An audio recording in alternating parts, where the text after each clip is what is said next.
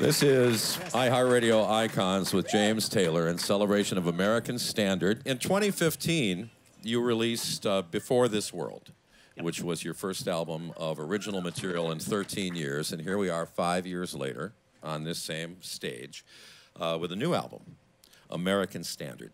But instead of putting pen to paper for originals this time, you chose to delve into the Great American Songbook. And of course, you're no stranger to doing other people's material and making it your own. But why a complete album of covers and standards? I don't know, it seemed like a good idea, and the people at my record company, Fantasy Records and Concord Records, they encouraged me. They thought it was a good idea. So, you know, I had, when I was a kid, I knew all these songs. My folks played them, part of the family record collection, and so I already had these guitar arrangements of I don't know, 20 or so songs, and just on the other side of your microphone there is our friend John Pizzarelli. John Pizzarelli. Great a New Yorker and a great player, himself an icon, a jazz great. I think there's no question. I told him before, I have as many of his albums at home as I have of yours. That's right. Of course, he puts out more. But you came up with some of the arrangements as a teenager? That's right. I sort of, you know, I would play everything I could think of on the guitar as I was learning it, and the songs basically taught me the guitar.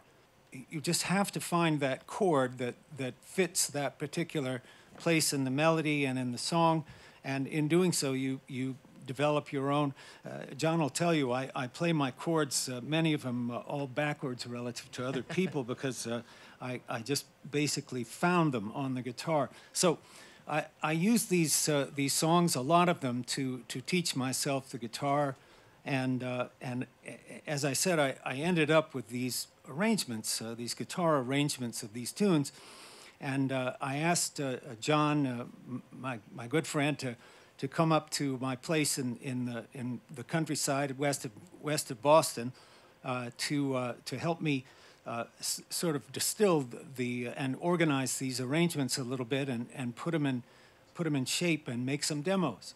And it turned out that the demos were so great, we loved them so much that we kept them as the basic tracks. Yeah. Hey guys, thanks so much for watching. Did you like that video? You can check out more over here. And don't forget to subscribe to iHeart right here. And if you're already a longtime fan, make sure you ring the bell down below so you don't miss a single video. Bye guys.